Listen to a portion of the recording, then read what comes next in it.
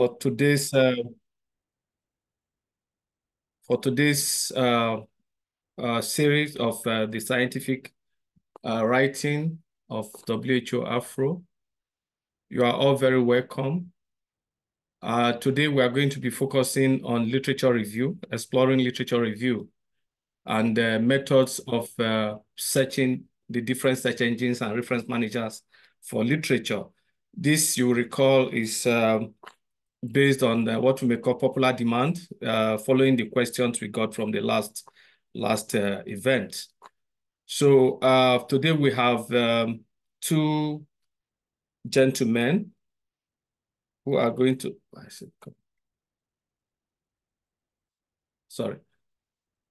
two gentlemen who will be taking us on this activity. I will introduce them shortly. I think some of you already have their bios in your hand. I want to remind us that this is a virtual training of WHO. So it adheres to the code of conduct to prevent harassment, all forms of harassment, including sexual harassment in all WHO events. This is a Zoom call, and it has two key features that I think will be very beneficial for all of us today. So it has the features for question and answer, and also has the features for the chat. So if you have questions you want to raise following the presentation that you are receiving today, you can put your questions in the question and answer, use the question and answer feature.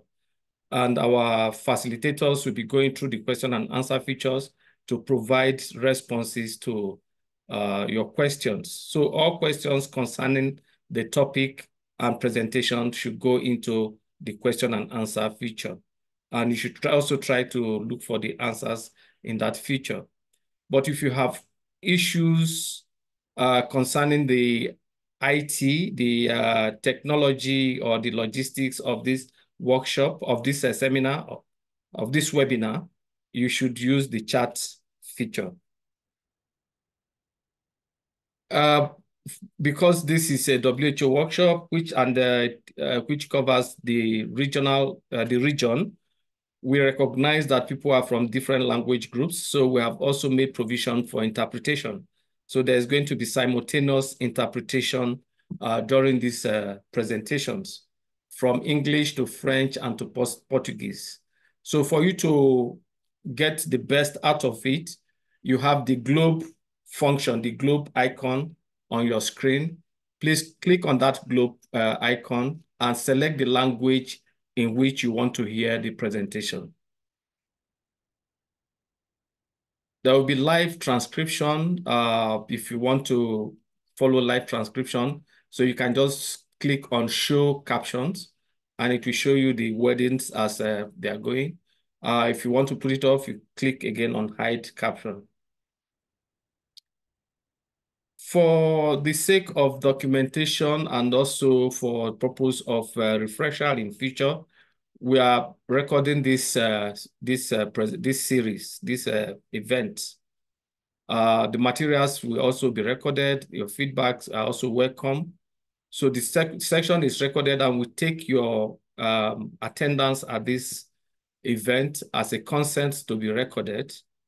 And all recordings will be shared with those that are registered on this program at the end of the event.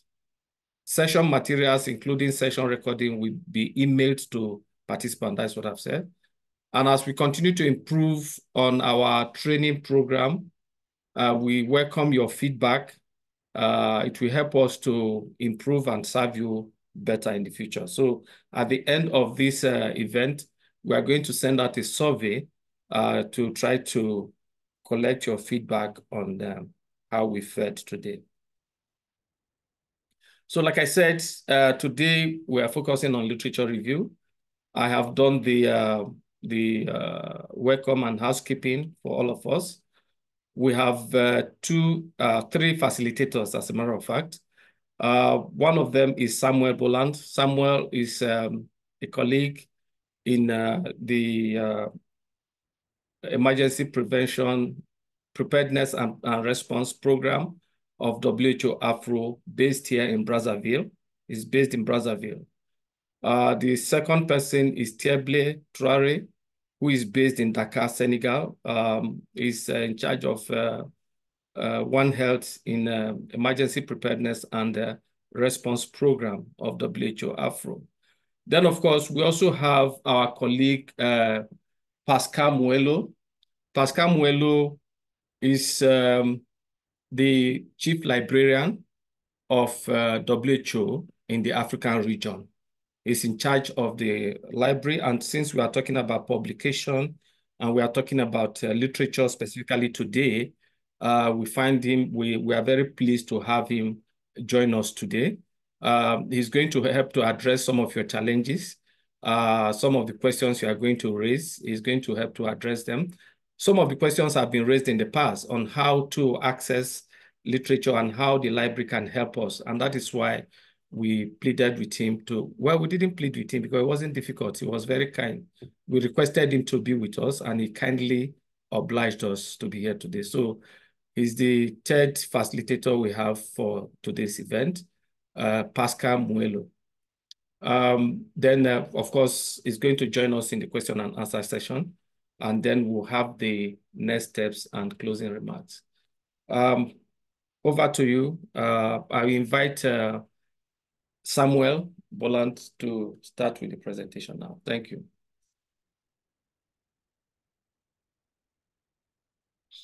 Samuel, please. Samuel has been logged off the call. If you could start with Teble. What happened to Samuel? He's having some internet challenges in the office, so it has taken. That is serious, yeah? He's trying to rejoin. If you can buy us, maybe just give us about a minute, and then I'll share his slides. Yeah, let's give him a minute to rejoin because of the sequence, so that it flows.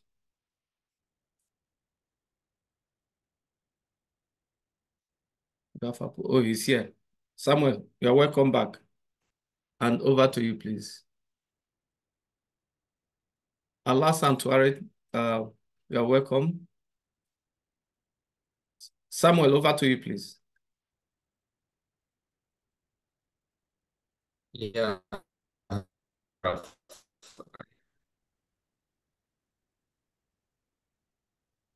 Thank you. Are you able to hear me? I'm having a very big my Sorry, are you not in the office?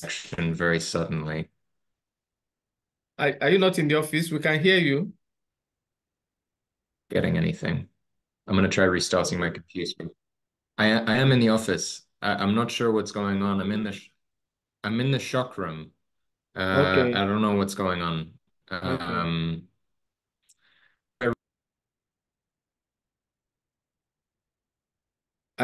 I really would like Samuel to start first because of the sequence, so that it flows well. Okay. So let's just give him a couple of minutes.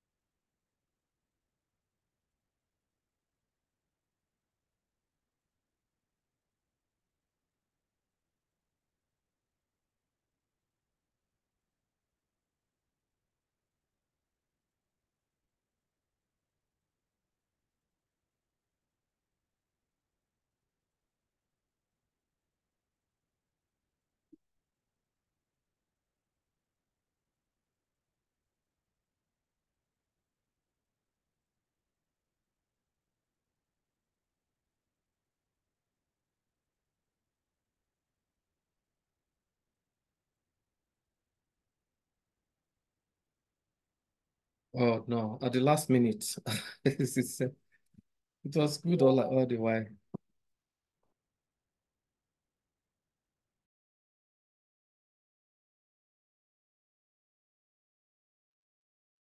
Are you able to hear and see me? We can hear Yes, and see you. perfect. We can hear and see you. That fixes things. To everyone on the call, my sincerest apologies. I'm not sure what is the problem with the Wi-Fi in the shock room. Let me quickly. I'm take it it's over to me for my presentation, correct? Yeah. Okay, let me pull up my presentation. Give me 1 second. Again, my sincerest apologies to everyone on the call. My name is Dr. Samuel Boland. I'm a colleague at WHO Afro and had a glitch momentarily with my internet connection. So thank you very much for your patience. And in just a second, I will be pulling up my presentation to share with you today.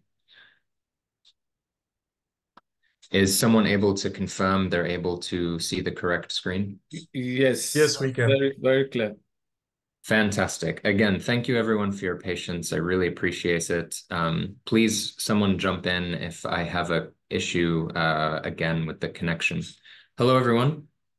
My name is Dr. Samuel Boland, and today I will be speaking with you about methods for reviewing the literature. Just a short little bit about myself. I work here at WHO Afro.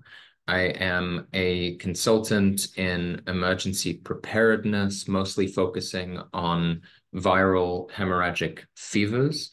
But I also have a background as an academic researcher, having published very widely in the general field of health policy and global health, and a lot of the different kinds of issues and themes that many of us on this call would also like to consider writing about as well. So it's a pleasure to be with you. Thank you again for your patience. And without any further ado, I will jump in. So today we're going to be talking about methods of literature review. We're going to go over a little bit of an introduction and some fundamentals, talking about why, what, when, and where we use literature, because it's really important to understand these key points so that we can figure out how to conceptualize the best way to do the review of the literature. Then afterwards, we'll talk a little bit about the methods for reviewing the literature. But really what that's going to focus on is the key principles of reviewing the literature well, because there are so many different ways to approach doing a literature review that there's not necessarily a clear script for how to do that. So we're going to talk about some of those key principles for what makes a good literature review. We'll then move on to talk about how to access the literature. For many people, this is a key question when we hit paywalls and we don't know how to get access to the information that we need. We'll then go over some common challenges or mistakes, give a brief note on some key tools, and then we'll hand it over to my colleague, Dr. Tieble, to discuss Module 2, going over the use of citation managers and reference managers, and so on and so forth. So, introduction and fundamentals. Why do we use literature? I know this sounds like an incredibly simple basic question, but again, I think it's a really fundamental starting point for understanding and navigating the question of how one does a good literature review. So we use literature to review, assess, and discuss the existing literature. It's essential for writing a good paper because it lays the groundwork just not only for our current knowledge, but also for identifying gaps. And when we identify those gaps in the existing knowledge, that is exactly the argument that we make as to why we need new research. So as you develop your article and you develop that pitch, you really need to be in a place to say, this is a gap in knowledge that this article, that this research is helping fill. So it anchors that new research in a broader context and also ensures that new findings are built on a solid foundation of existing information to avoid redundancy and also to guide research that comes after the research that you're discussing and reflecting on. So again, it shows that you've critically evaluated the material relevant to the research project at hand. It demonstrates subject knowledge and an understanding of your position in relation to other academics' works. To put it another way, It demonstrates that you know what you're talking about. It demonstrates that you've critically evaluated existing work, and it demonstrates that you understand how your work relates to other academic research. So then the question is, what do we mean by literature? And again, I know that this sounds like an incredibly sort of basic point, but of course, literature is many, many different things. And when we come to academic publishing, many of you will already know, but it's always important to reflect, including at the point at which you conceptualize how to do your literature review, what the range of literature is that's available that reflects on the particular research topic that you're focusing on. So we usually bucket these into two different things. We usually bucket things into what we call white literature and then also gray literature. So white literature is sort of the top tier. It's the stuff that, if it's available, is the first material that we would go to. It usually refers to published works, such as peer-reviewed academic journal articles. That's really key. It may also include things like books or textbooks, but generally speaking, we're talking about material that has gone through peer review, that has been published, and it has been published by a credible authority. So, for example, an academic journal.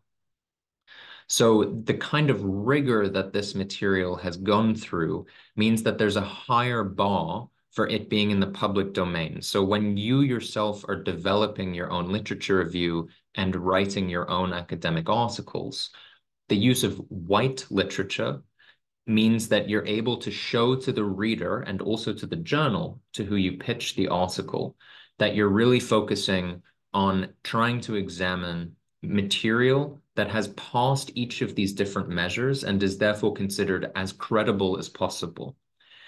Then we have gray literature. Now, there's nothing that's wrong with gray literature. It's sometimes called the unconventional knowledge reservoir. It's a little bit less formal, and you can break it down into a few different tiers. Some of it's better and a more robust source of literature for your writing. Some of it right down at the bottom, we can think of things like YouTube videos or tweets or blogs. That would be the least reliable information, but depending on what you're talking about, may still be something that you consider to include as you move through the review of the literature base and trying to understand the topic at hand. So essentially, it captures this wide range. It includes things like technical reports, white papers, government documents. It might include abstracts from conferences. It might also include draft papers. A lot of times, especially in health, people put out papers that have been written but have not yet been published and are not yet gone through the peer review process. Those kinds of papers would also be considered the gray literature. And as we talked about, generally speaking, as you go from tier 4 to 3 to 2 to 1, what you are doing is that you're increasing the amount of control that is there before something exists in the public domain. And the more control there is, the more reliable that literature is, at least as it's understood by a journal and an academic journal in particular. So generally speaking, you want to start at the top, find what you can at the top of this pyramid, and then work your way down from there. But it's really important to reiterate that even though there is a kind of prioritization in the literature, what's most important is that you've reflected on the range of arguments related to your topic, which we're going to talk about in a couple of slides. And because of that, it's absolutely acceptable. It's no problem if you need to go into the gray literature in order to proceed with doing a comprehensive and effective review. Within our own process of developing our research projects and our papers, there are a few different places where we're going to use literature. Now, really crucially, it's going to come in when we think about understanding the research gap. We need to gain a clear understanding of the field of research that we are focusing on. We need to collect reliable resources to help support and develop that understanding. Then we need to review former research works, which helps us identify those gaps in the research. And by understanding both the prior topic and also those gaps. That then, 1, 2, 3, leads us to our own topic. It really helps us bring us to the point where we develop a topic. Then we got to get organized. So once we've developed a topic, which is based on understanding the research gap, we need to confirm aims and objectives, develop our methodology for our research project. We need to understand the ethical criteria involved in the research process. For example, if you're collecting surveys or doing any kind of intervention that you're researching, there's going to be ethical considerations. And then finally, we move to the collection of data. And then once we've done the project proposal, we've developed all of those different criteria, we move on to structuring and writing of the findings once we've collected that data. The sort of general scope of what would be included in an article, we all know, going from introduction, background, methods, findings and analysis, discussion and conclusion. And then we're going to take all of those things, we're going to put them together to generate a draft. And then finally, we're going to review and proofread. And at pretty much all of the yellow stages that you can see on the screen in front of you, you're going to be drawing on the literature review that you do in order to make sure that you're doing that step correctly. You'll note that in the actual writing of a paper, and this is really key, that generally speaking, you are not including that literature in the findings, but it's going to be a key component of your introduction, of course, of your background in literature review. It may well be part of your methods if you're drawing on methodologies that other people have used in research to do your own. And then most importantly, perhaps, you're going to be reflecting on that literature in your discussion, considering your findings and saying, here is how and why I have advanced that literature base. So for so many reasons, you can see that figuring out how to do a good review of that literature about your topic is really, really fundamental to so much of moving through your research project and developing a good paper that can go out for peer review and publication. So now we're going to come to some of the methods for reviewing the literature. There are many, many different ways that one can go through and think to do this. And I think that, as I referenced at the beginning of this particular session, we're not going to necessarily jump into the nitty-gritty step-by-step detail for how to proceed with doing one of those different kinds of reviews. There's very, very good aids online. The most important thing is selecting the correct kind of review. And then you could either speak with your research mentors one-on-one, or you can go to YouTube or to Google and find resources about how to proceed with doing the particular kind of review that you would like to do for your particular paper. So to give you a sense of what those different kinds of review methodologies are, and for those that were here last session, you'll remember this slide from before. We have, of course, first and foremost, the systematic literature review. Now, this is the most intensive form of literature review. It's very rigorous, it's very systematic, it has a clear methodology for selecting studies and also for evaluating studies. And the goal of a systematic literature review is to have an exhaustive summary of current literature and to an exhaustive summary of current literature that's relevant to your research topic.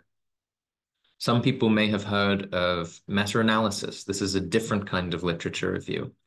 These are often a part of a systematic review.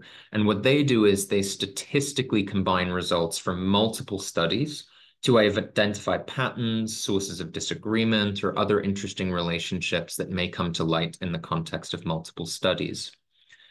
Then we move on to scoping review. And these aren't in any particular order or preference. We're going to get onto that. This is just giving you a sense of the range of different reviews available to you as a method of how you do the literature review. A scoping review is in some ways similar to a systematic review, but it's broader in scope. It really intends to map some of the key concepts underpinning a research area and the main sources and types of evidence that are available. So they're really useful in identifying the extent of the research related to a topic, and then also gaps in the literature. Moving on, we have a narrative or traditional literature review. which is a broad overview of existing literature in a specific field or topic. It's usually less structured than a systematic review and doesn't usually involve a systematic search strategy or quality assessment of the included studies. That doesn't again mean that it's any worse, it's just different. Moving through them, there are 8 of these, so bear with me. We have a critical review that goes beyond summarizing and synthesizing the existing literature.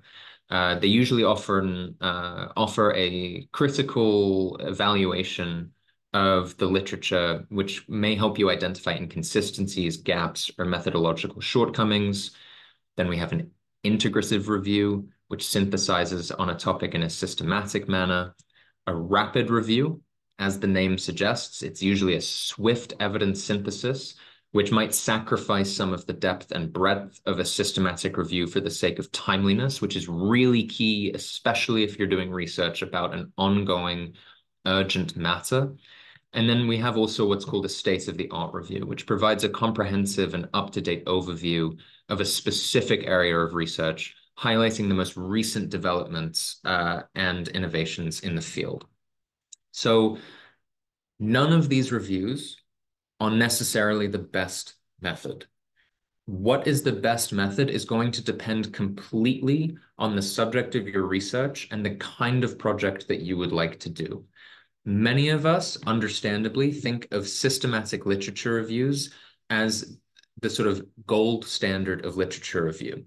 That may be true, but they also take a super long time. And generally speaking, for many, many topics of the research we want to do, they would not be required for what we're looking to do. Instead, probably based on a glancing at some of the different topics that I have seen people interested in conducting research about, you might think to look at scoping reviews, a traditional literature review, or even a rapid review. Again, especially if you're looking to get something out there very quickly about an urgent emergency issue. To put all of this kind of in another way, you can see in front of you this slide, which shows you that there is this kind of range of different reviews.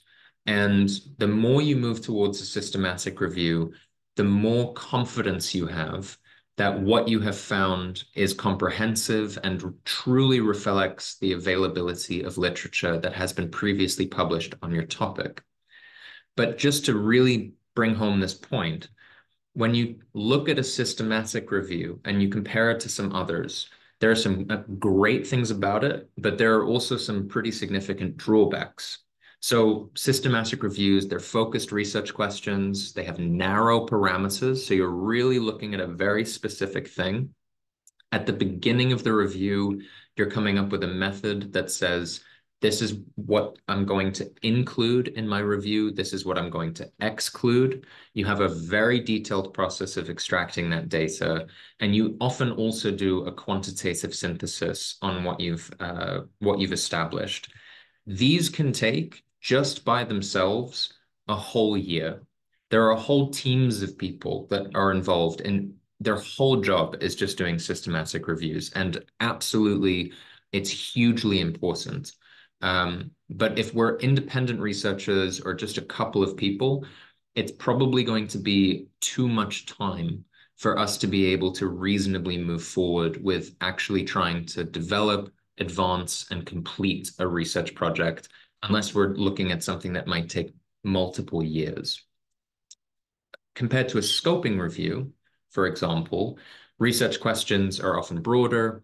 You can develop your inclusion and exclusion, what's called post hoc, which means you collect the literature that you need, and then you can kind of look back at the literature you've collected and said, well, this is how you can sort of explain why this is the literature that I have.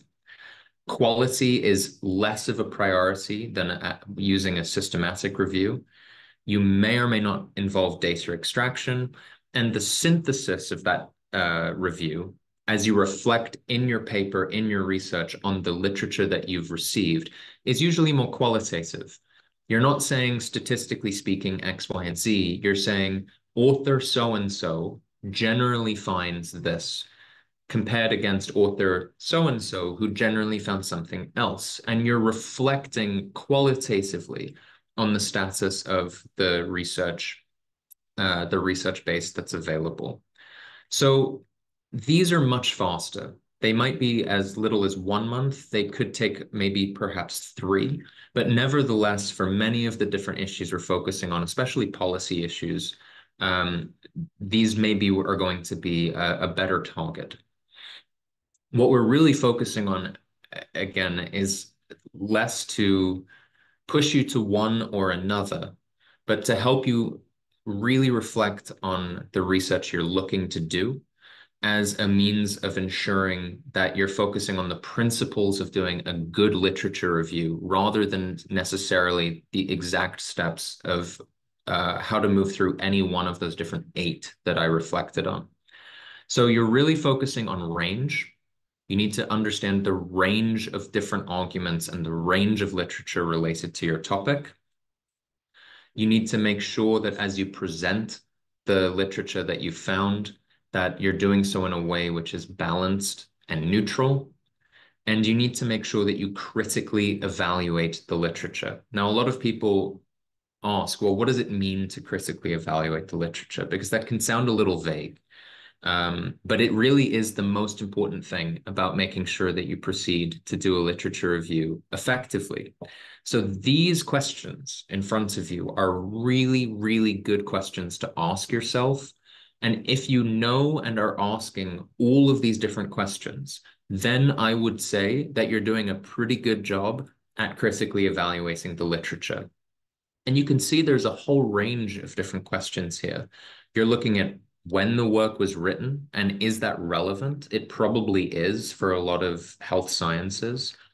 Who wrote it and whether that's relevant, what their sources are, if their conclusion is justified and supported by the evidence. Maybe there are some flaws that you've identified in other people's literature. Maybe you've also found some things that are particularly useful or particularly valuable that you want to reflect on as well.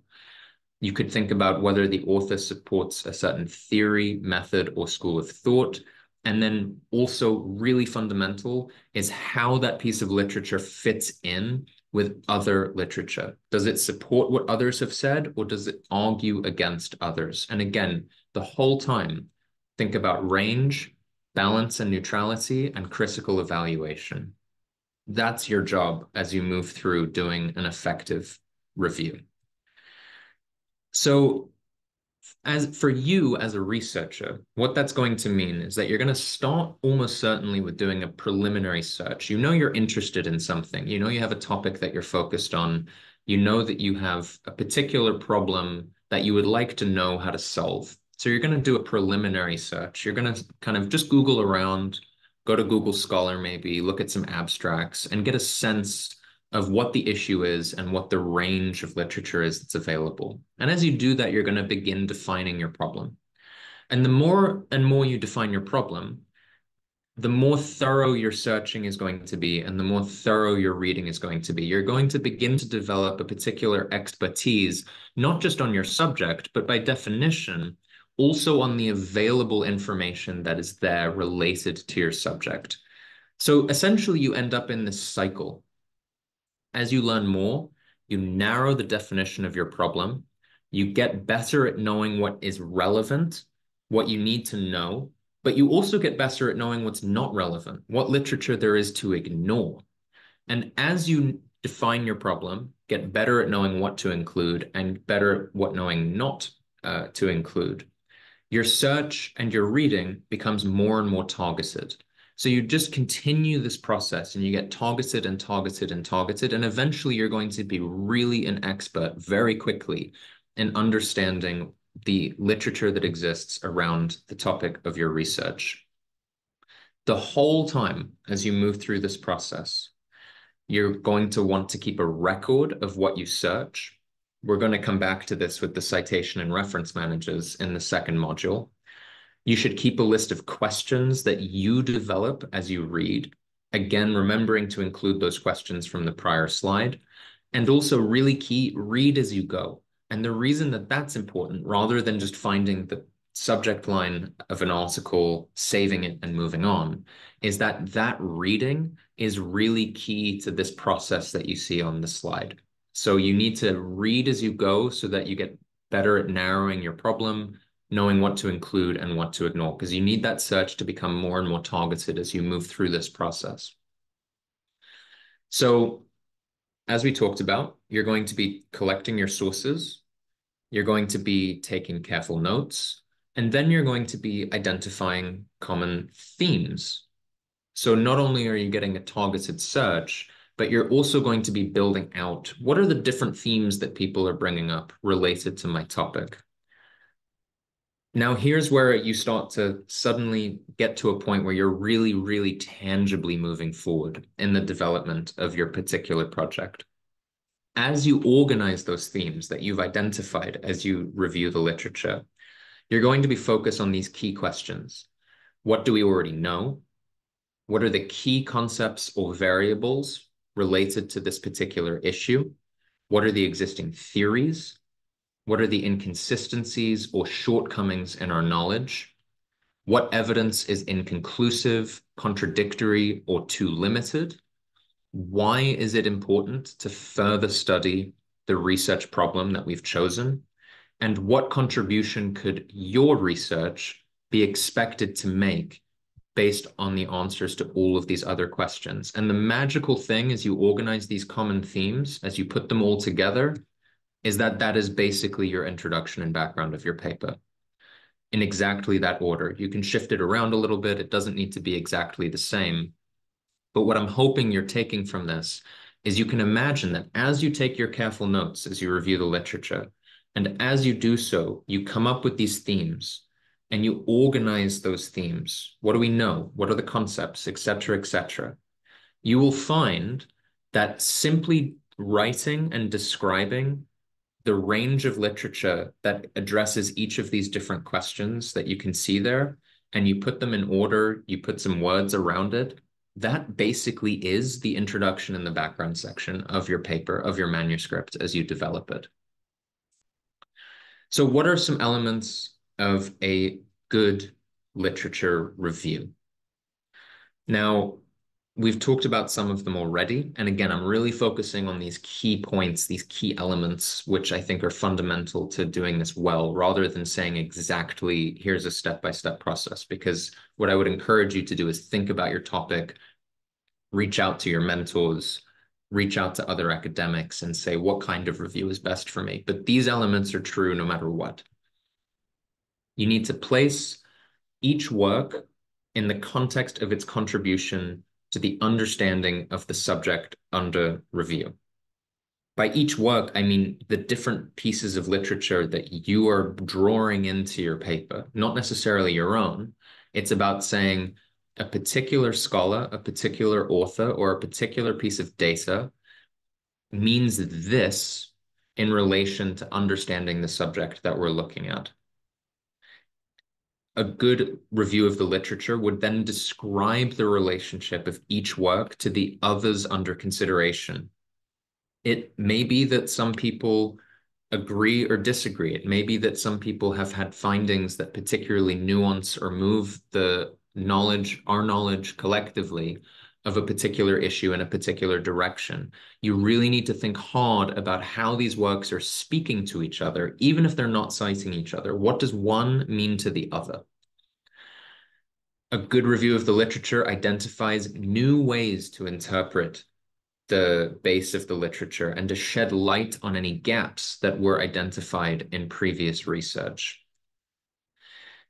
I would argue that a good review also resolves conflicts among seemingly contradictory previous studies. So, for example, a study might say they might have this finding over here, and another study might have this finding over here.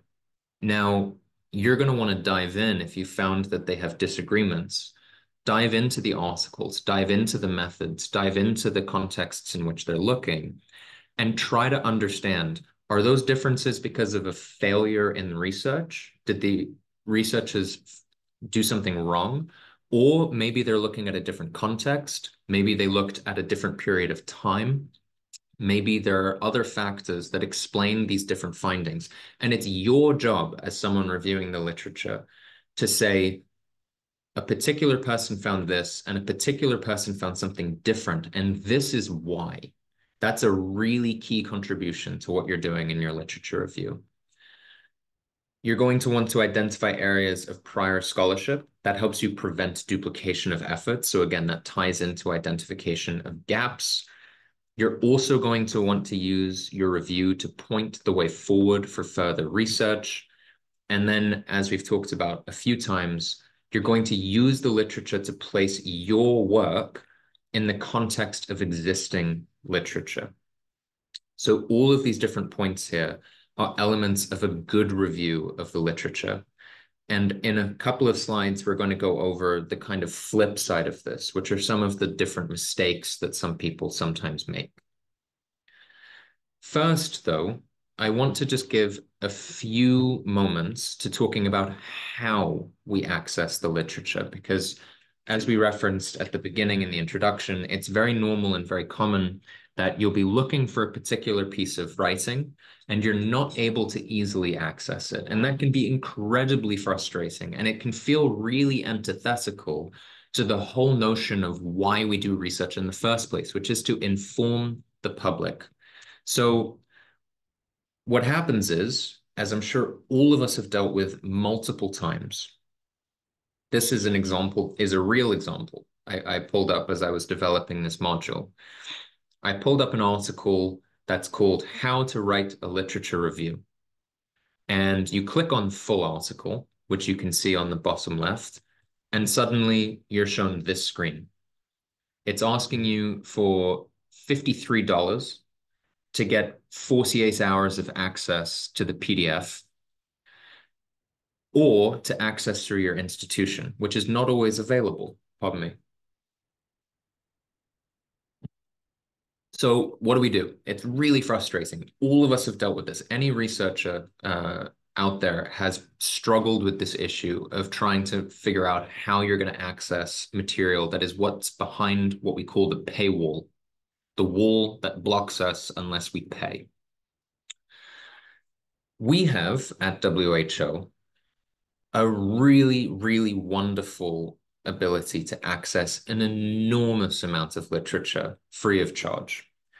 For those who already do know about this, I am confident that you must be using it all the time, because it's basically your best friend as you're doing a literature review and doing research. But for those that don't know about it, I would be remiss to not quickly reference what is available to us. It's a wonderful, wonderful resource. To anyone else in so much of the world, they are so jealous of the fact that we have this. So first off, we have what's called Hinari, sometimes also called Research for Life. It is the world's largest collection of online biomedical and health literature, which provides free access to more than 200,000 online information resources related to health. Now, within the Afro region, and I'll talk in a minute about how we do this, this is available if you are a World Health Organization employee in any of the country offices or at the regional office here in Brazzaville as well. In addition to Hinari, we have the Global Information Full Text, or GIFT. That provides WH staff worldwide online access to subscribed journals and databases in the medical and biomedical fields, facilitating access to the latest and most valued scientific information. These are two incredible resources. So obviously the question is, how do we actually access them? You just go on the internet. It's relatively straightforward. Our librarians who are here on the call, who might be able to answer a couple of questions, have set up a really useful tool. You go to the internet, you type in Hinari or GIFT, and it'll pop up with this page. And on this page, you'll see there's an all you need to know WHO staff guide on how you both access these resources and also how you use them, which is fundamental to being able to advance our literature reviews. So once you go on the internet and you'll see this web page, you can pull it up, you can get more information, you can go through the guide, etc., etc.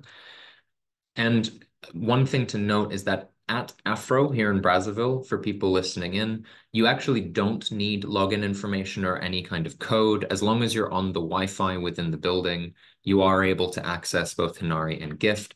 If you're at a hub or a country office, you may need login information or a code. Now, these are freely available. So if you do have in your country office or at your hub an in-country library and librarian, the first step is to contact that librarian. If you don't have an in-country library or librarian, then you can contact the Afro Library, and the web address is down here on the bottom right of the screen, and they can help guide you towards making sure that you have access to these particular resources. It is really key that please you don't share these codes or login information if you do require them and you do access them. But nevertheless, if you have any questions, if you're not able to figure out how to proceed with accessing these materials, contact your librarian or contact the Afro Library and they'll be able to help. So on that note, probably the single best piece of advice that I can give you in this entire webinar is that librarians are your absolute best friends as you develop your scientific writing and you do your literature reviews. Because not only are they able to help you find the literature that you're looking for, it's librarians' jobs to help you figure out how to search effectively. So you want to have a question about what's the best method for reviewing literature related to what you do. I would highly encourage you to have that conversation with the library and to talk to them as experts about what's out there, to say, can you help me understand what literature is out there? Can you help me understand how to find it? Could you help me develop my search terms for using Hinari or using Gift and figuring out how to deal with any of the particular issues that I face? I cannot encourage you enough to engage the resources that are available to you through the library. And if you don't have one in your country, through the library here at the regional office. A quick point, really handy to use Google Scholar. It's really helpful for quickly searching, especially when you're looking at abstracts, because you don't need to use Gift or Hinari when you're reviewing abstracts. And then I would also encourage you to download in your web browser what's called EndNote Click.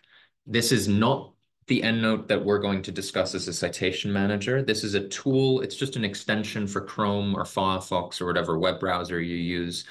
And all it means is that when you're searching the literature review, when you're searching the literature, if that literature is available open access and open source, the tool will identify that. And instead of having to log in or go down this big rabbit hole of how you find that literature, it'll just pop up with this button that says View PDF. You click on it, and there it is. If it's behind a paywall, it's not going to help you access that material. That's why you need Gift and Hinari. But if you are able to get it open source, this tool will just help speed up that process. I'm going to very quickly move through now some common challenges or mistakes, and then that will take no more than just a couple of minutes. And then thereafter, we're going to be moving on to citation reference managers. So common challenges or mistakes. This is essentially the flip side of what we look for in a good literature review. An inadequate search. It's really important that your search is comprehensive. Another big problem we face is bias in selection. People often want to cherry pick sources. We kind of know where our research is going. We may have a good sense of what the data we have is. So sometimes it's really tempting to just pick the literature that helps lead us to that particular argument. This goes completely against the idea and the fundamentals of a good literature review. You need to be neutral, neutral, neutral at all times. An over-reliance on secondary sources can be an issue, though that does depend a little bit on whether or not primary sources are readily available for your topic. They're often not, especially in Africa, especially related to understudied issues, which many of us are focusing on. Again, that critical evaluation, all of those questions that we reflected on before, you need to be asking all of them and making sure that you're not just accepting prior published research as golden. You need to think about its positives, its negatives, its drawbacks, its flaws, et cetera, et cetera. And of course, you need to not neglect conflicting evidence in the literature. You need to make sure that you're reflecting both sides of the argument, because I promise you that both sides of the argument are out there.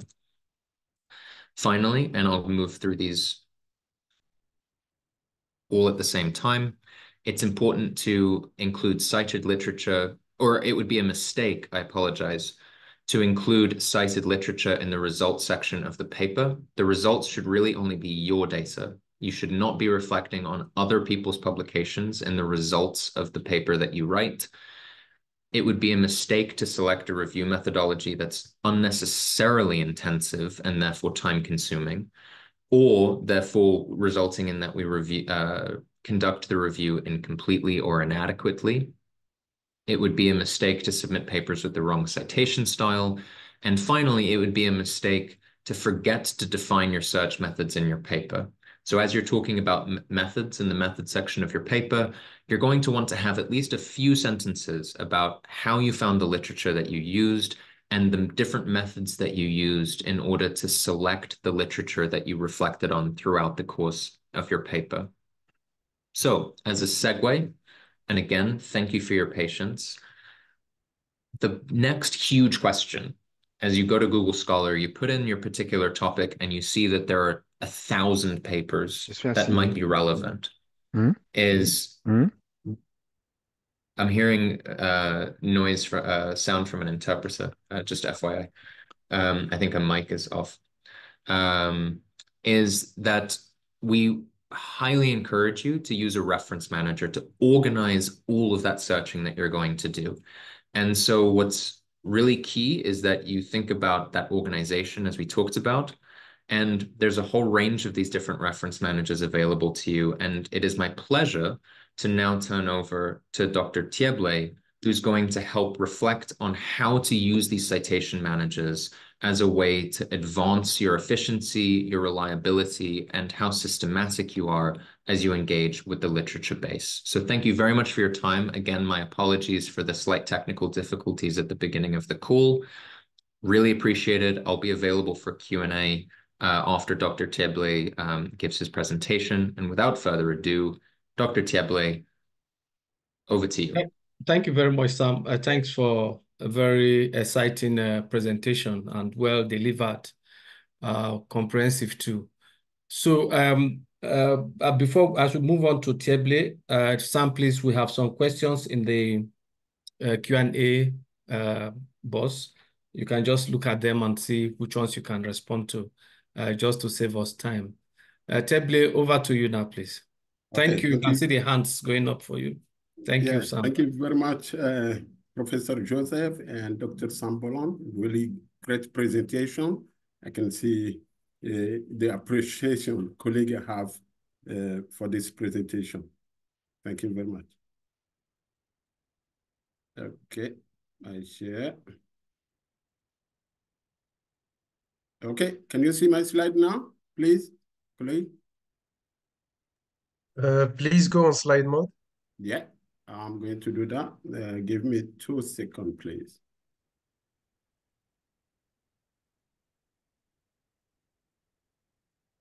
Okay, how is it now? Is it okay? Great. Okay, we kick off. Okay, thank you very much, colleague. And we will just continue where Dr. Sambolan left. So, okay. Yes, to manage effectively your information, it is very important to keep all the data. In particular, for the relevant paper, you want to include into your articles, books, theses, or assignment. And there is a reason for it. Because if you cite references where you got your information, it will allow you to avoid the allegation of plagiarism. And plagiarism can cause your career, entire career. It doesn't matter. You can have your PhD, you can be even a director, but if there is a problem, they can go back and check it, and you will be left out. That's where you will understand how serious it is. But how do you avoid it? You need to cite properly. To cite, you need to have information. And to have information is not enough. You need to be able to manage effectively this information because you might need it. And as you go along, your memory can fade. So for example, you can find an interesting paper. You can cite it in your article. 2-3 months down the road, you have to review that paper again. You don't know where that information is. It can be a serious problem. If you are well organized, that's fine. But to be able to have this information compiled, if you go to your local library, for example, you will see the way they archive the archive document, the way it is easy to find whatever you look for. That's in hard copy. And electronic copies are the same. So fortunately, reference managers are available, software, application for you to use. Some are free, some are not free, but you get best services in all kind of reference manager. And the database Dr. Sam Bolan just shown you, and if you look carefully, they all will link to citation manager, one way or another way. Even web page, sometimes Google, for example, you can add them in the setting. We will show you in a few minutes.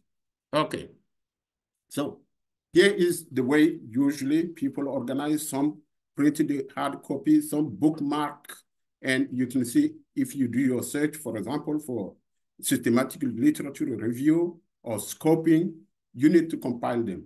And the engine you use will provide you opportunity as well to organize your file or to send to yourself by email. That's possible. To have hard copies in PDF format. And so one way to effectively manage all this is here. You need to keep all your references and bibliographic record. That's very important. And we will talk about the difference between bibliographic record and references when you cite them. Printing is good, but with ecological issue, people try to save the environment. And myself, I print a lot, but I have to reduce it and just to use the electronic copies. So now you can have a PDF into your computer if you have it like on your desktop, your document, cloud. It doesn't matter, but sometimes it can be disorganized. By reference manager will give you the opportunity. I will go quickly through this because you will have this slide. Then we will go. We will do the demonstration. But the reference manager, they are core functions, and some have other features. And for example, you can store the citation in your personal library. You can organize them even 20 years down the road. You can add a note, annotation, or tag labels. So when you come to rewrite a paper, or what did I do 20 years ago when I was writing this paper with the new information, it will be easy for you to go in. So you can create a reference list as well. Rather than doing manually, they will give you opportunity, automatically it will come. So, and the accuracy is 100% in some of them, but some reference you have to edit a little bit. And then we will show you as well why this happened. Okay. On your right here, you will find some of the extension function where you can use, for example, you can look at the abstract. If you don't want to read all the articles, and you can read the abstract and the introduction part, the result, and if you are interested, then you can move on. But abstract alone, sometimes, it doesn't give everything, and depending who wrote that abstract, maybe if you read the entire paper, then you have to rewrite this abstract. Probably you will do it differently.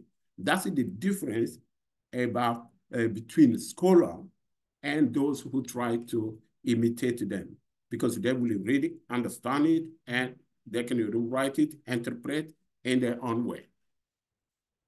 So you can sometimes retrieve directly citation or references into the reference manager, or you do it from the database, then you pull out into the reference manager to save it, to organize it, or you can even pull the PDF in folded format.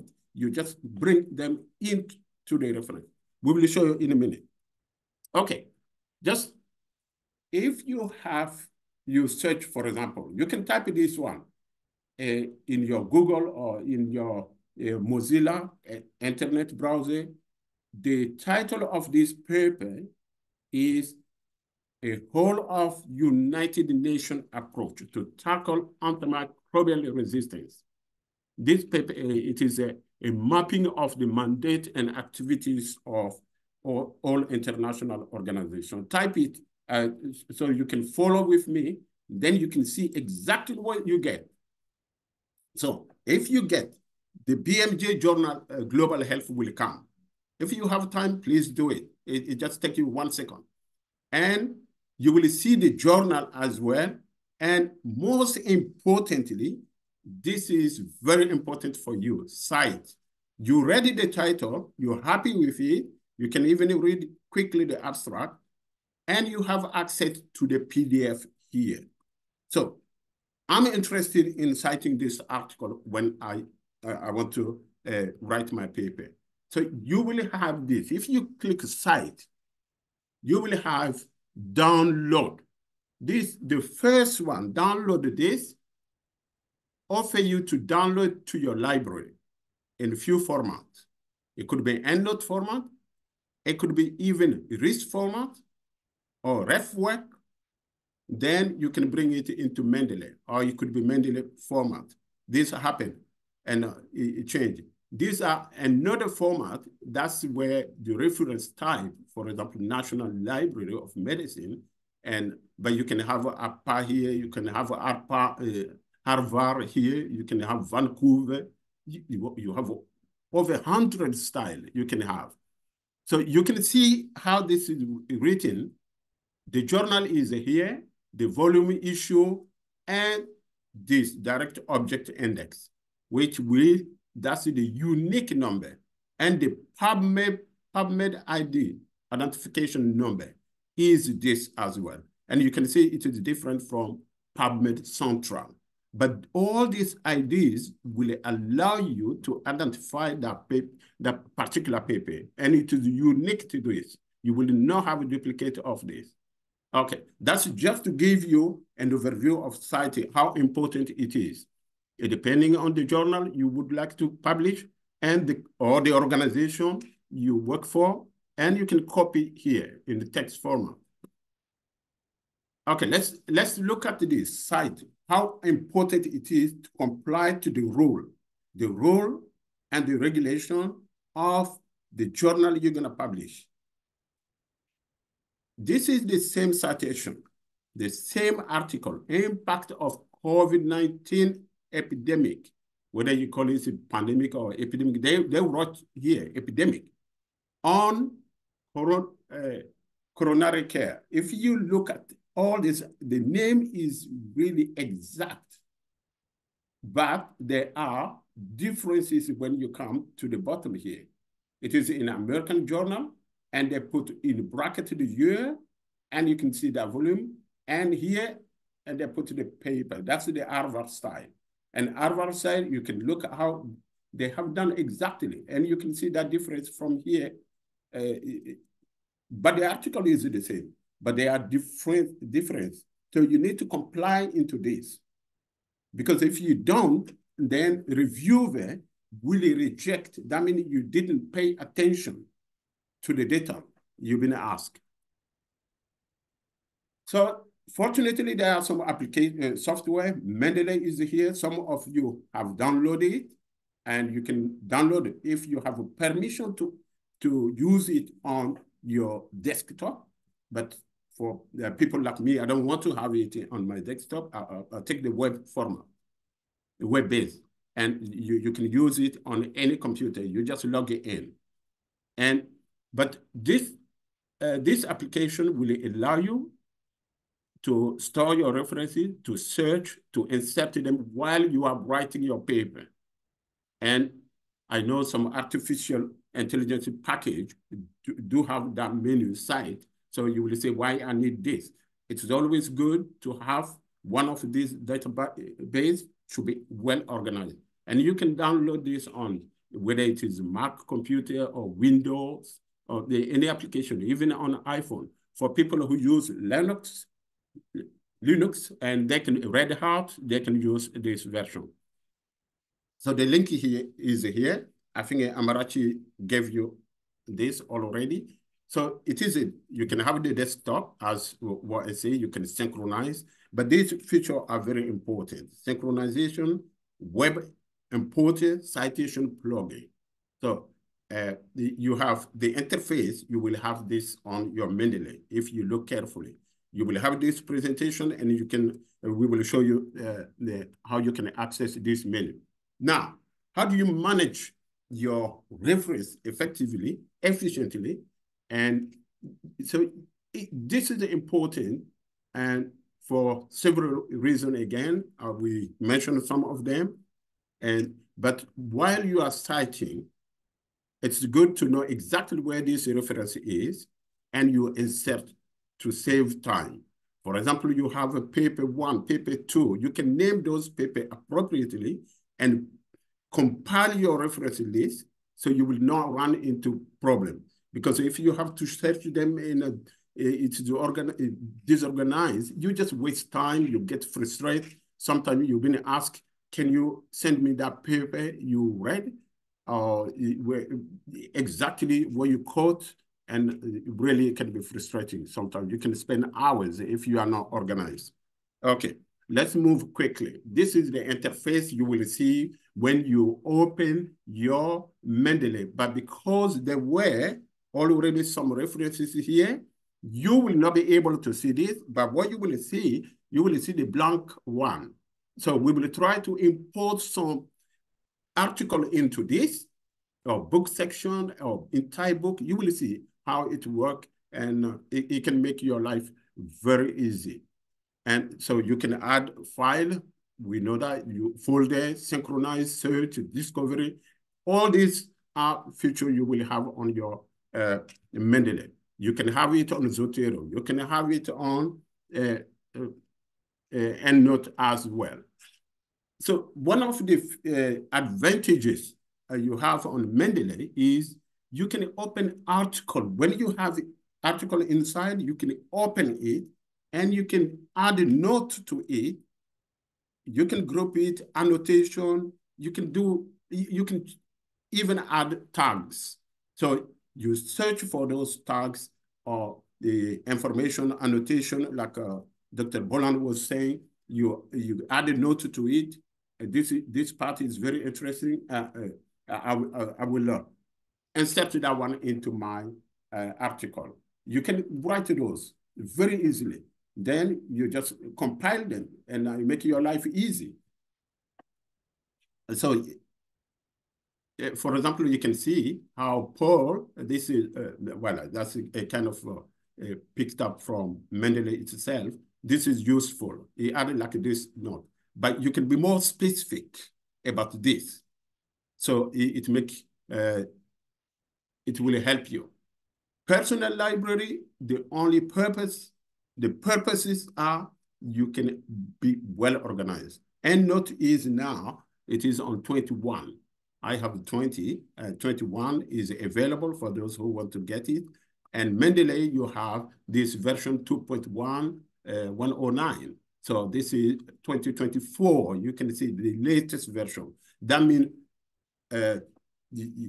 technician and colleague or those who are really involved in improving this database based on the user feedback, because the user will ask, we need the application to be able to do this. That's why Mendeley was developed, because the PhD students who were working, they struggle with other reference manager. They just decided, listen, we need to develop our own. And they came up with this. And now they compete with others, but for the good purpose, for improvement. Citation, reference list, you know that, systematic review, you can organize using reference manager. That's the beauty of it. You can synchronize, even in the cloud now. You can lose your computer. I'm not saying you need to go and deliberately do that, but if in the case, then you can still have access to your library. You can still working. You can still contributing to paper, or you be kind of anyway, you will have a facility more than if you have it on your desktop only, because your computer, if you run into trouble, it will be very difficult. Then one advantage, you can share your library with your colleague. You can share group of library or references with your colleague. They can work on it as well. Okay, so that was Mendeley. Let's see how the interface of EndNote looks like. EndNote, they improve a lot. What you will see in the new version, for example, 20 and 21, it will look like this.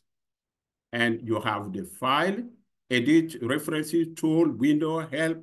So then you will have your library, your references here. With the journal type, if it is book, you just select that one. You add a note if you want. We will show you quickly how you can use this effectively. You can even add manually.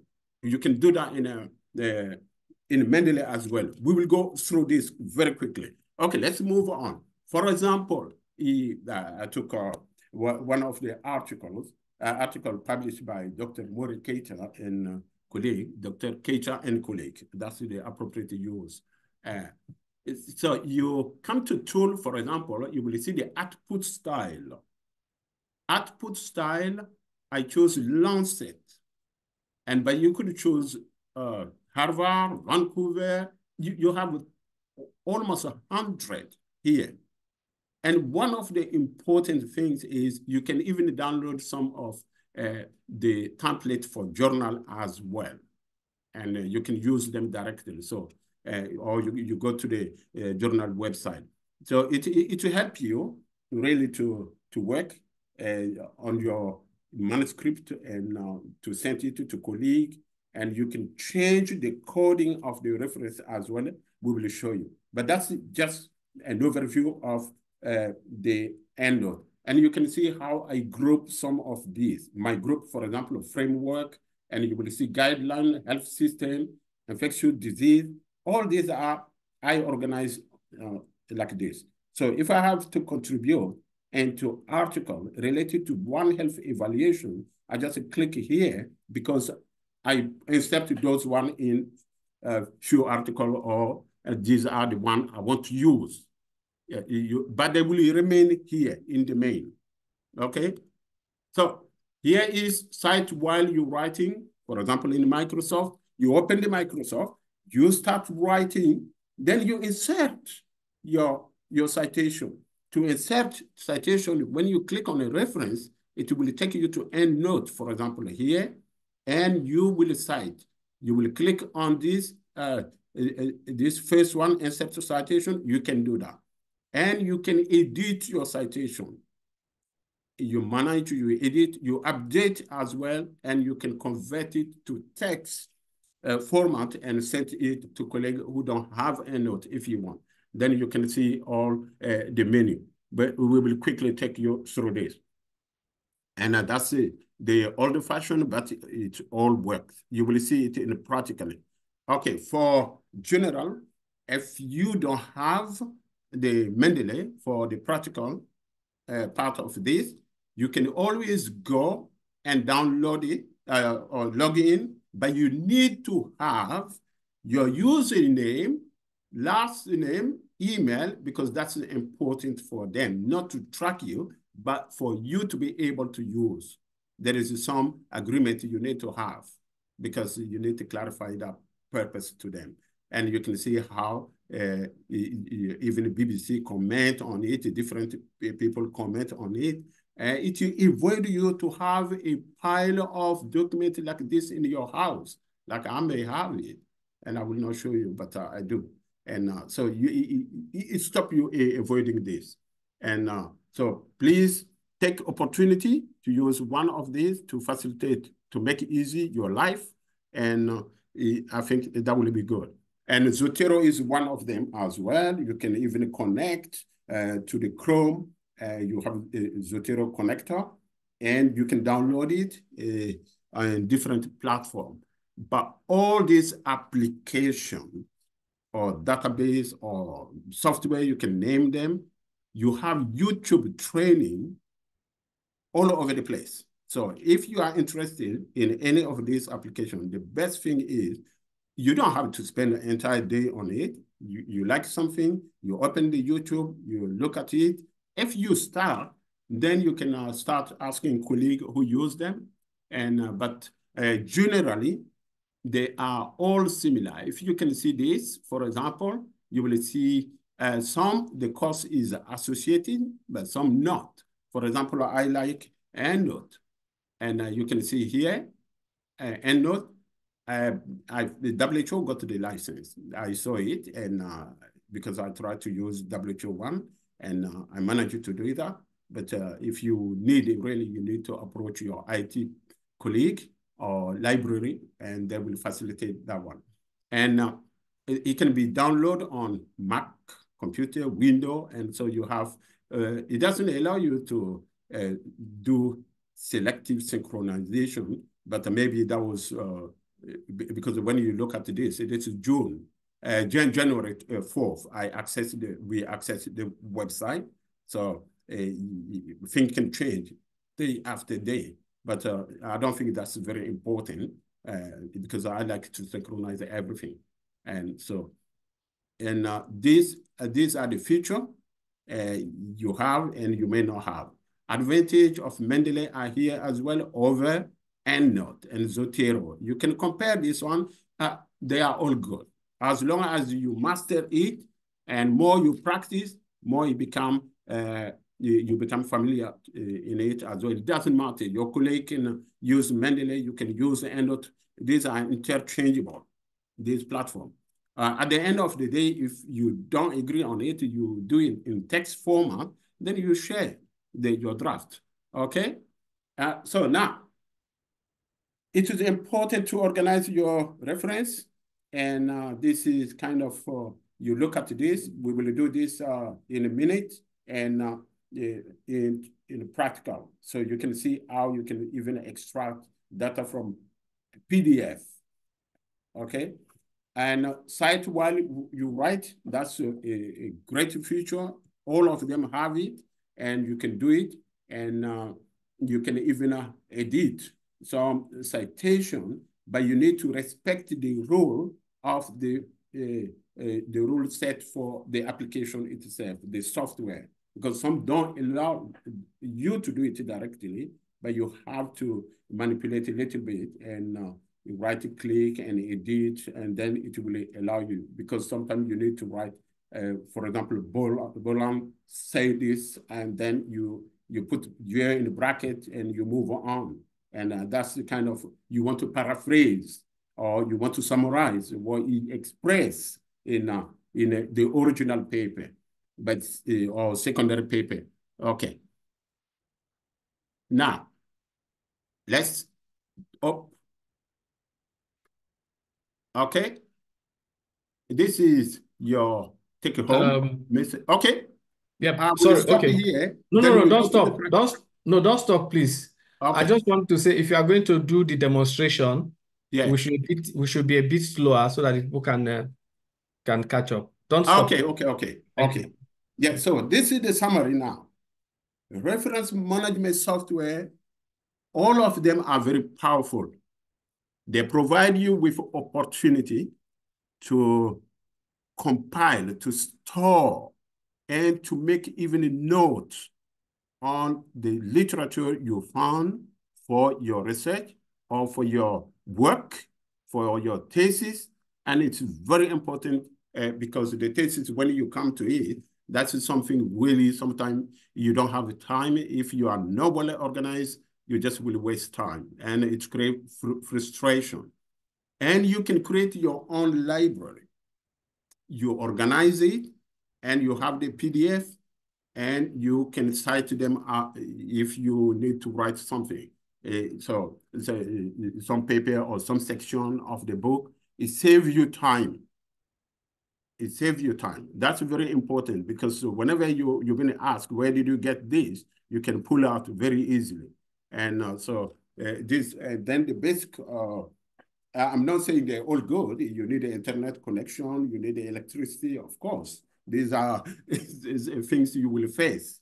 And we have seen how that connection works sometimes. And you can always look for innovative approach, and people work on it, and they develop, they want to improve it. And with the artificial intelligence, it becomes really even better now, because they give you opportunity to cite.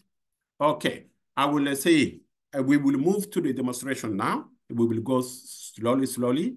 And if you have Mendeley or you have EndNote, it doesn't matter. We will do Mendeley now. Then we will move to EndNote quickly. So you can see, you can have just feeling of it. I know you're not going to have everything today, but at least you will be able to start organizing it and enjoy the technology. And next time you will just reference your article site, reference appropriately and correctly. But again, they are not perfect yet. I will show you why they are not perfect. Okay, can I share now? Can we start with EndNote, if you guys want, or Mendeley? Professor Joseph, over to you. I think you should start with Mendeley, which is freer. Okay. In terms of costs, so that cost of time. Okay, that's good. So Mendeley, can you see my screen now? Hello? Yes, we can. We can see your screen. Now, colleagues who have downloaded Mendeley, suppose you open it, and if you don't have any article yet, don't worry about it. We will show you how to get an article on this quickly. Okay? You open it. Once you open, okay, you go here. You add new. It could be new file from your computer. It could be new folder from your computer. Or you could enter data manually, or you can even import library. Now, say, for example, I want to import a file from my computer. How do I do it? You click here, file from my computer. Now, it takes me to the download folder directly. But I don't need that one because let's say I want this paper by Keita and colleague. What do? I just say open. Open this paper. And you can see in one click, it was added. You can see, yeah? It's added. And so you will have that paper. Now, because I already added that paper, it tells me directly you have duplicate. And you need to avoid having duplicate in your library when you cite, because if you cite twice the same paper, and in case you will have a conflicting information. So to avoid that one, you review this. You say, okay, where this duplicate is. You can see them here, okay? see 1, 2, 1, 2. I had another duplicate. You look carefully, it tells you when it was added, and it is the same journal. So what do you need to do? You have an action here. Keep this reference only, or move this reference to trash. So you will have 1. Because the reason for that is, in case you add a note to this, you can see this, you add a note to it. And what you don't want, and you come here, your annotation or notebook annotation here, or information general. Then you delete this one with duplicate, or you get confused. It creates problems sometimes. You get frustrated. You will say, no, the application is not good. No, I did something which was not appropriate. You get frustrated. You remove that frustration by working with the application, not fighting with the application. Just stay and just remove one. For example, I don't want this. I just say move to trash. And here the same, oh no, not interested. Move reference to trash. So you don't have that duplicate anymore. Okay, that's one. And the other one, if you want, I can do this. You minimize this, you pull out that paper from your desktop, and you leave it in Mendeley. I will try to minimize this window. You can see how I minimize this window. The window is minimized, and now I minimize this window. I'm going to look for that paper. Okay, the paper is here. I just move this paper here. Okay, pay attention to this, please. I put here. It goes in. It doesn't matter. You don't need to really. I put even this, MOU. Okay, so now you have this. They all get into Mendeley without problem. So if you can do that with any PDF you have, it doesn't matter. It can be your own traveling report, just to have the taste, the feeling of how you can do that. Because when we did, what Mendeley did, he extracted directly the author and the publication. It's completed the field. And the field, we will show you the field now. What is compulsory when it comes to that? Okay, this is the new one. And recently added, when I come, these are the recently added. You remember Bennett, I added. Cisco, I added. Cisco Kita, I added twice again. You have seen it. So we come to this. I just say, okay, everything is fine. And I click on this. Now, oh, Bennett. Okay, Bennett, you have this article, and I go for the information now. This is the general information. I said this is a report. It is not a report. It is a journal article. So sometimes if Mendeley make a mistake like this, you always can correct it. And then you can come down. You can see, that's where you can add a tag. If you want to, you add a tag. This is not the way to add a tag, but I just, Amarachi, yes. And then you can add another tag. Tag 1. And so you do that. The file is here for yourself. You can read it. And URL, if you know it, you add it. When you access it, that's very important. When you access it, because sometimes editor or reviewer, it's very important to have this. If it is too, yeah, you do that. So these are the different fields you can, and you can see the identify, and so that's give you, and you can read that paper.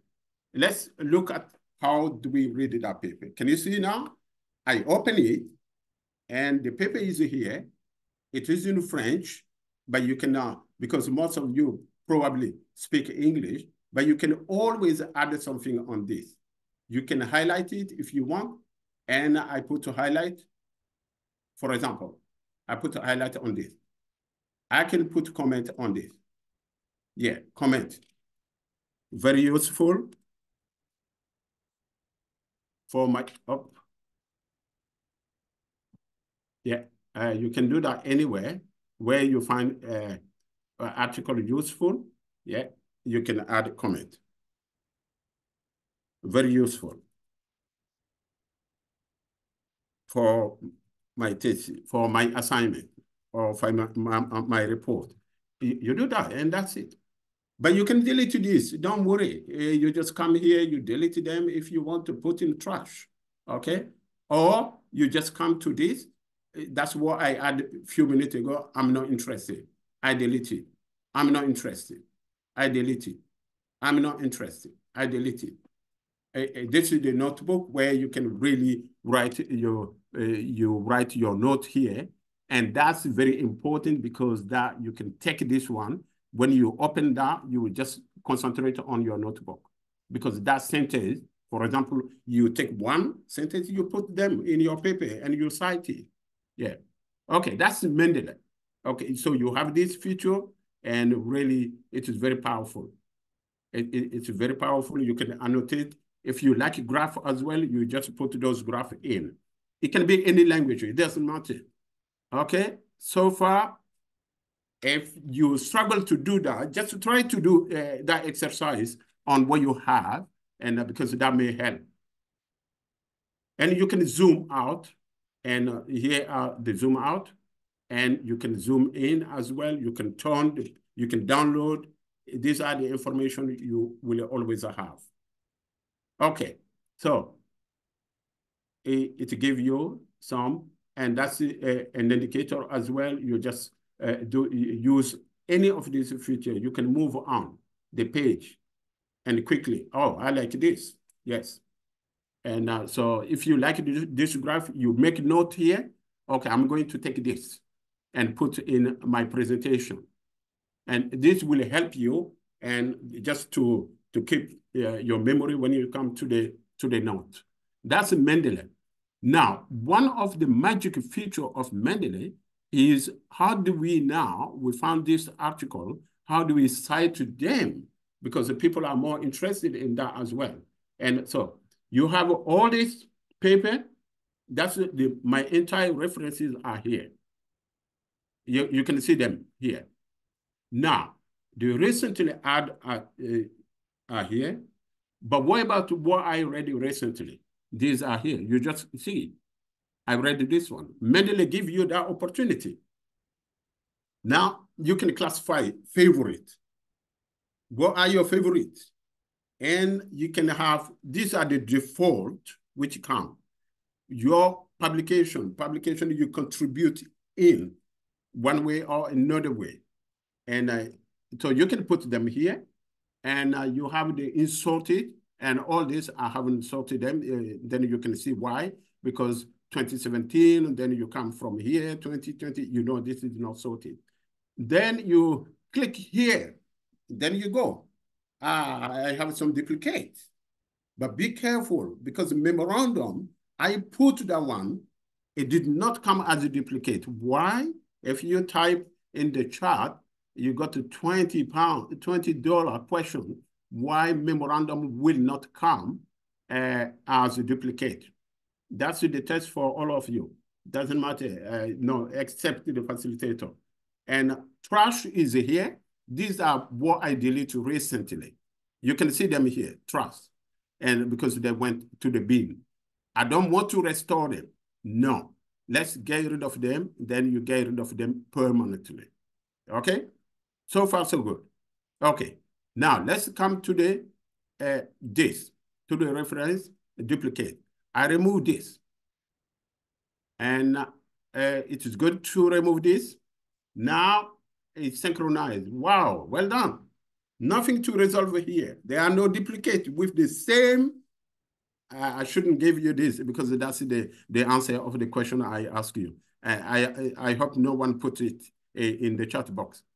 The direct object indicate identify, which is that's very important. I will show you why. And here is memorandum here. You can see this. I pull out this memorandum, I put it because it doesn't have direct. So even if you put it, you will not have a duplicate because it doesn't have the indicator, the online number.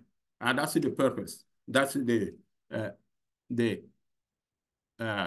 why it didn't.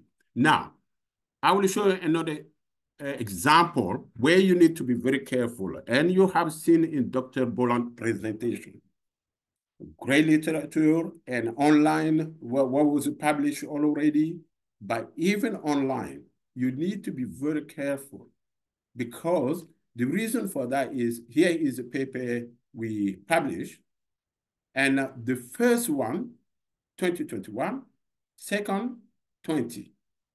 You see the difference between this. The title is exactly the same, but the source is different. +1, then here is the bioarchive. And I click on it.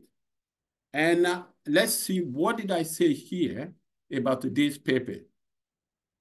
Okay. What information I have here? And okay, here is the preprint before it's been published. That's for peer review. For example, something you want to publish, you might be able, some journal will ask you, post it online, but it's not the final result because it needs to be corrected. Or maybe that's where you need to be very careful when you pick up this. Don't think it is two different papers. It's the same. One is just preprint, and the other one is the final version of the paper. So if you want to write your thesis, and now you put this one in, then you will run into trouble because the do is different, that's fine, but the correct person who will supervise you or correct your thesis, examine, he might say, no, some results were rejected here. So it's just kind of a frustration. Otherwise, to pay attention to data. That's the difference. So it is something I wanted just to share. Okay, now, any other, Professor Joseph, you want to know here? Thank you very much. I think for time, because some colleagues are beginning to drop out, maybe we can just stop here. Okay. So I want to thank you for the very elaborate and exhaustive presentation. Thank you very much, Tieble. There are questions, but I see that Sam has answered most of the questions, but some of the questions came direct to me. They were not it was not put on the chat, and they have to do with Pascal, and that is where I want to get Pascal to show himself. Some of the colleagues are asking who is the chief librarian for the organization. So it is Pascal, my colleague Pascal Muelo. I want him to quickly talk on what is available in the regional office in the library, particularly with access to some of these softwares or materials. We have the gift, we have the Hinaric, which Sam has talked about, but they're also asking whether we have access to EndNote or something like that. So if we can just get Pascal to talk very briefly, please. Thank you so much. So Prof. if you stop projecting so that we can see Pascal well. Thank you. Thank you so much, Prof. I'm very happy to attend this webinar with very good presentations. I'm very impressed. Yes, I've been trying to answer to some question. I think I've answered to the question related to EndNote. I see that we have no license, for EndNote, unfortunately. In Afro, we use Zotero, which is a free tool. So we don't have access to EndNote, unfortunately. I was very happy to see what Sam has displayed on Inari and on gift. I've been responded to some colleagues because I received a message from Senegal. So I replied and I sent the credentials, because in the country office, if they want to use Research for Life or Inari, they have to get the credentials. As Sam said, just send us a message. We will provide you with all the credentials for the country offices. So apart from Research for Life and GIFT, we have also the African Index Medicus, which is a database that we prepared here in Afro, because if you see most of these publications, they are from the North, they are from the major publications. But in Africa also, we have some journals that we gather through the African Index Medicus. So please use the same email address to get details on these platforms. This is what I wanted to say, Joseph. And back to you. Okay, thank you very much, Pascal. I want to emphasize from what Pascal said now, is that if you need assistance, which is most likely, you should just write to them. If you're a WHO staff, you can already know how to reach Pascal, muelop@who.int. And I tell you, I assure you, they are very, very responsive. They answer very fast. Pascal and his colleagues. There was a time we wanted to do something on yellow fever, and the colleagues were asking how do they get literature. I just wrote to Pascal's team, and before you know it, they flooded the colleagues with literature publications on yellow fever. So that is one thing I want to emphasize from what he said, that if you write to them, you can get their response. And I assure you they do respond very promptly. Thank you. Joseph, I would like to add that we disseminate also a digest. So if there are colleagues who are not part of this digest, please let us have the email address so that we can include them in the digest that we disseminate twice a week. Yes. So yeah, that's true. So there's that dissemination of publications they do twice a week. If you are not receiving it, please let us know. So submit your contact to the library so that you get publications as they come out. Thank you very much, Pascal. Then, Tieble, there's a question. Mendeley increases the percentage of similarity of written work. How can you deal with this issue? Tieble, are you there? Yeah, I'm here. I'm here. Yeah, thank you very much. So it increases the chances of maybe making papers to look like one is plagiarizing the other. How can you deal with this issue? Well, yeah, that's why it is good. Machine or technology cannot replace human brain. It is just impossible. You have to master your subject, your area, and you have to read it through. And for example, if you look at some of these applications now, it's not only Mendeley, and you can put it in any AI, artificial intelligence platform, you will see the number of words, for example, which if it comes to plagiarism part, similarity, and you will see how this is done. And what will happen is it will take the keywords. If you have more than some percentage, of course, it will say, yes, that look like similar.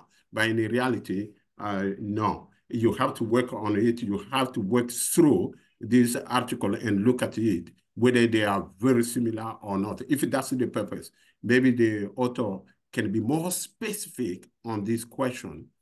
Yes, because similarity, for example, you just saw two articles, the same article, because the do-I number is different, and then it will show like different. But so in fact, it is not different by title, but it is different by do-I. So I don't think Mendeley will give the same do-I to the to article. No, no, that I have not come across. that part of the similarity. Yeah. Okay. Yeah, Thank you very much. maybe you can write this question to Professor Joseph, and okay. we can dig into it properly. Okay. Yeah. Thank you very much. There's also a question. If you look into the chat, it's in French. Unfortunately, my French is very advanced, so I'm not able to. Yeah, I will read it. Okay, Yeah, please that's go. my colleague Ariana Patricia. Yes. She gave the question. Nous aimerions avoir des détails sur les méthodes. On n'a pas pu suivre. Est-ce que possible? Yes. She asked if we can have the detail of the methodology. But now, do you, Patricia, maybe it is the methodology related to the literature search or the methodology related to the use of reference manager. Patricia, si vous pouvez taper encore méthodologie, méthode en relation avec la recherche de littérature, ou bien c'est avec la gestion des informations dans les bases de données. Et ça va nous aider. Okay? Otherwise, yes. For example, when you take the EndNote, because of the time, otherwise you will see the magic of EndNote as well and how it is going to help you. Yeah. Okay. Thank you. Okay. So she over, also over wrote, she wrote Samuel. Thank you. Dr. Samuel. She also wrote it in English. He said, can we have details of literature review methods? I don't want to begin to, because we've had the literature review. This is the second time we're talking on literature review. And we're supposed to be talking of methods this week, but we decided to repeat. So you will get the slides for this presentation. I think Sam did a very detailed job on the methods of literature review. So if you combine what he presented today and what he presented the last time we met, I think that was in December, you get more than enough on the methods of literature review. The slides will be circulated tomorrow. Yes. He said, please remind me the platform you referred to earlier for publication in the region. I believe this question Pascal? is related to Hinari and also Pascal, to Gift. So over to Pascal. Pascal, please.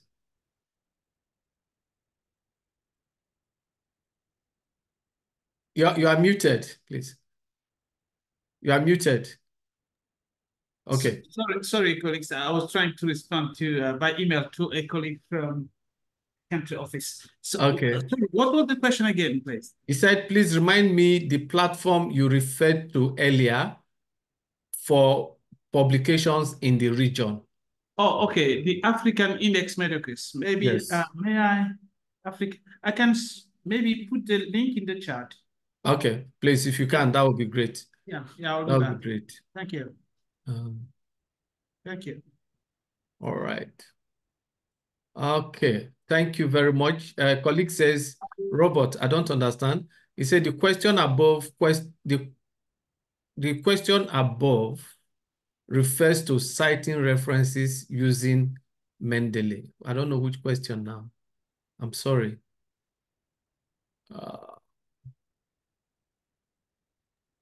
Robert's first question was the one about Mendeley increasing the percentage of similarity of written work. Okay.